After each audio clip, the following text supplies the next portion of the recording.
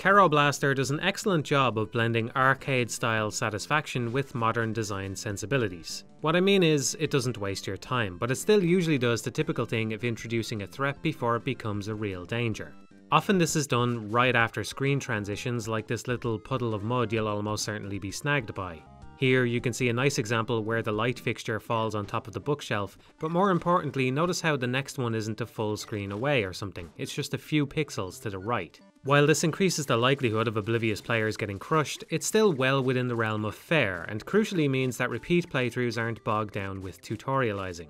This kind of design pattern is accepted as good practice by now, but so many games get that second part wrong. They draw out the tutorial steps to the point where the pace would have actually improved by just dumping explanations into an optional text-heavy monstrosity instead. At least that way it wouldn't ruin every subsequent playthrough as well.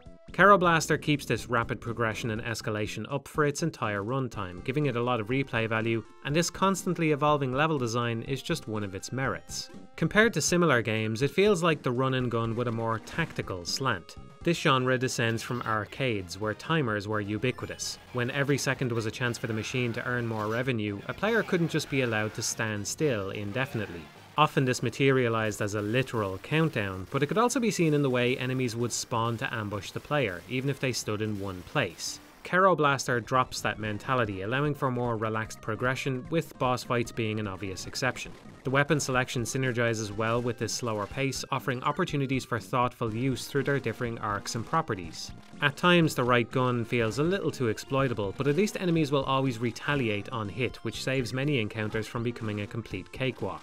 Each weapon gets a chance to shine, but the flamethrower does seem underutilized compared to the others. A few more uphill sections would have made it a more viable option.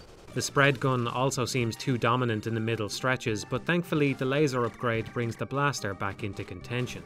If anything, there's an argument to be made that most weapons are a little overpowered, but even though the difficulty level is quite low compared to many similar games, there's one tiny feature which goes a long way towards encouraging mastery: the jacket. Cave Story punished players for taking damage by de-leveling their weapons, but Kero Blaster uses a permanent upgrade system instead. You might say that losing a piece of bonus health pales in comparison to lowered weapon power, since its effect is much less mechanically severe, but players are already mechanically incentivized not to take damage in just about every game. Kero Blaster provides a narrative reason to stay safe, since few of us want to deprive our little frog dude of a warm, stylish jacket. Now avoiding damage is incentivized in two different ways, and this second motivation might resonate better with the kind of players drawn to the cutesy graphics or relaxed pace. Only in the last stretch do those graphics prove to be somewhat deceptive, as the difficulty continues to grow until the final stage, which acts as a spectacular climax despite how little build-up it gets. Every previous enemy is mixed together and packed into a tighter space, making for a more dynamic and challenging arrangement.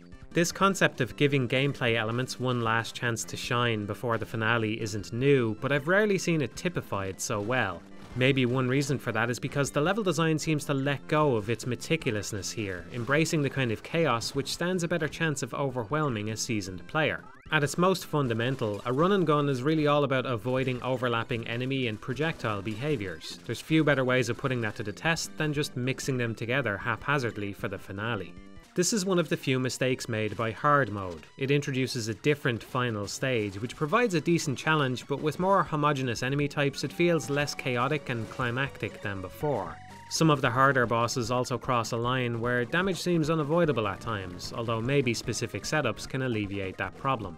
Apart from those minor missteps, Zangyou mode stands out as another example of Kero Blaster doing a common thing uncommonly well. What might just be a flat damage increase in a lesser game is instead filled with remixed stage layouts, remixed enemy layouts, new boss attacks, new enemy types, and even a couple of minor new mechanics. All of these changes put a meaningful enough spin on Kero Blaster to essentially classify it as two short but sweet games in one.